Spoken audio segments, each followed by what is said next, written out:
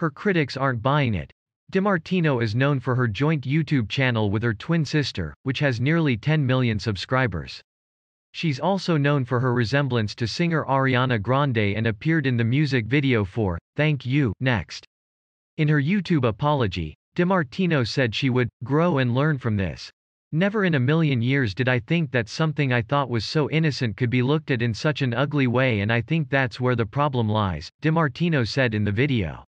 I realized I'm so detached from reality that it didn't even cross my mind that this could be viewed like this. Earlier this week, DeMartino told Insider that the outrage caused by her OnlyFans post was drama channels reaching, referencing YouTube channels devoted to internet gossip that DeMartino painted as exaggerating the truth, but backlash only grew as more information from her OnlyFans account was leaked. The video in question was advertised to DeMartino's OnlyFans subscribers behind a paywall, so unsuspecting buyers were unaware the footage depicted a toddler.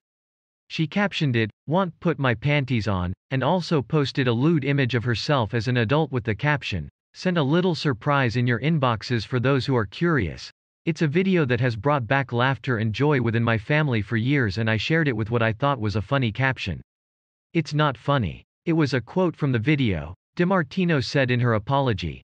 DeMartino also claimed to Insider in text messages that her OnlyFans was not a sexual page, although her previous posts were sexual in nature, including a video of DeMartino twerking and a photo of her nip slip. In a statement to Insider, OnlyFans suggested it had a role in the removal of DeMartino's page.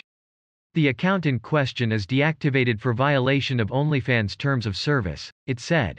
"I know who I am in my heart, and if you know me, you know that I would never condone anything like this," DeMartino said in her apology. "I would never do anything to exploit or harm a child. I'm so sorry."